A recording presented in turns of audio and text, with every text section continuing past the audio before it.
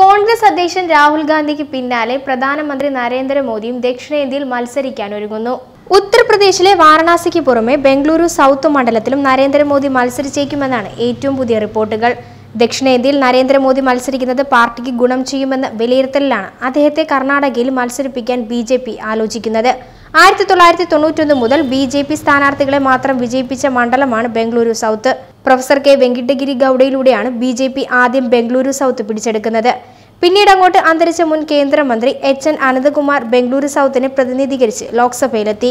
മോദി സർക്കാരിൽ കേന്ദ്രമന്ത്രിയായിരിക്കെ 2018 നവംബറിലാണ് അനന്തകുമാർ മരണപ്പെട്ടത്. 2019 ലോക്സഭാ തെരഞ്ഞെടുപ്പിൽ അദ്ദേഹത്തിന്റെ ഭാര്യ തേജസ്വിനി അനന്തകുമാർ ബംഗളൂരു സൗത്തിൽ സ്ഥാനാർത്ഥിയാകുമെന്നായിരുന്നു നേരത്തെ ഉണ്ടായിരുന്ന അഭ്യൂഹം. തിരഞ്ഞെടുപ്പ് തീയതികൾ പ്രഖ്യാപിച്ചതിന് പിന്നാലെ അവർ മണ്ഡലത്തിൽ തിരഞ്ഞെടുപ്പ് കമ്മിറ്റി ഓഫീസ് തുറക്കുകയും ചെയ്തിരുന്നു. ഇതിനിടെയാണ് പ്രധാനമന്ത്രി നരേന്ദ്രമോദിയെ ബംഗളൂരു സൗത്തിൽ നിന്ന് മത്സരിപ്പിക്കാനുള്ള നീക്കങ്ങൾക്ക് തുടക്കമായത്. മോദി ബംഗളൂരു സൗത്തിൽ മത്സരിച്ചേക്കുമെന്ന വാർത്തകൾ പുറത്തുവന്നതോടെ ബംഗളൂരു സൗത്ത് ഒഴിവാക്കിയാണ് കോൺഗ്രസ് സ്ഥാനാർത്ഥികളെ പ്രഖ്യാപിച്ചത്. കർണാടകയിൽ കോൺഗ്രസ് മത്സരിക്കുന്ന 20 സീറ്റുകളിൽ 18 സീറ്റുകളിലെയും സ്ഥാനാർത്ഥികളെ കഴിഞ്ഞ ദിവസം പ്രഖ്യാപിച്ചിരുന്നു. ബംഗളൂരു സൗത്ത്, ധാർവാഡ് എന്നീ മണ്ഡലങ്ങളിലെ സ്ഥാനാർത്ഥികളെയാണ് പ്രഖ്യാപിക്കാതിരുന്നത്. മോദി ബംഗളൂരു സൗത്തിൽ മത്സരിക്കുകയാണെങ്കിൽ ശക്തനായ സ്ഥാനാർത്ഥിയെ നിർത്താനാണ് കോൺഗ്രസ് സ്ഥാനാർത്ഥി പ്രഖ്യാപനം വൈകിപ്പിക്കുന്നതെന്നാണ് സൂചന. അന്വേഷണം.com വേണ്ടി അനോമ തോംസൺ.